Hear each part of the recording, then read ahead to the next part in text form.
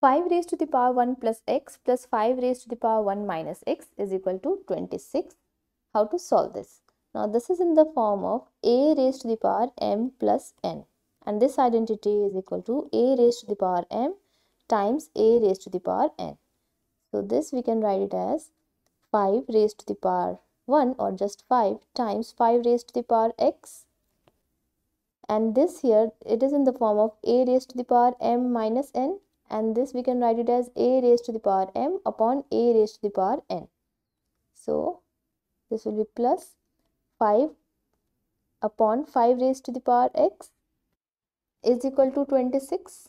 Now let's consider 5 raised to the power x is equal to m. Then we have 5m plus 5 upon m is equal to 26, or we multiply both the sides by m, then it is 5m square plus 5m times m is m and m gets cancelled. So this is just 5 is equal to 26m, or 5m square minus 26m plus 5 is equal to 0. Now this is a quadratic equation. To factorize it, we have to find two numbers whose product is 5 times 5, 25, and whose sum or difference should be equal to minus 26.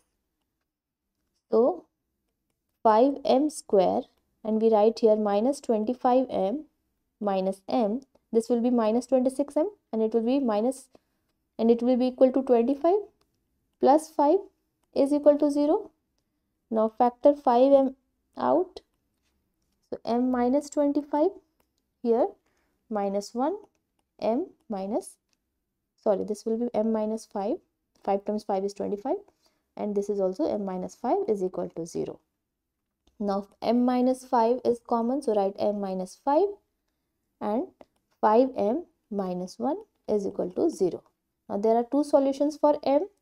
When m minus 5 is equal to 0, then m is equal to 5, and when 5m minus 1 is equal to 0, then 5m is equal to 1, or m is equal to 1 upon 5. We considered 5 raised to the power x as m.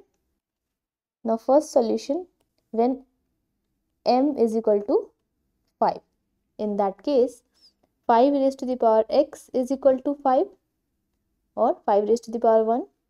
Now there is a rule, if a raised to the power m is equal to a raised to the power n, and a is not equal to 0 or 1, here a is 5, then m is equal to n. In that case x is equal to 1.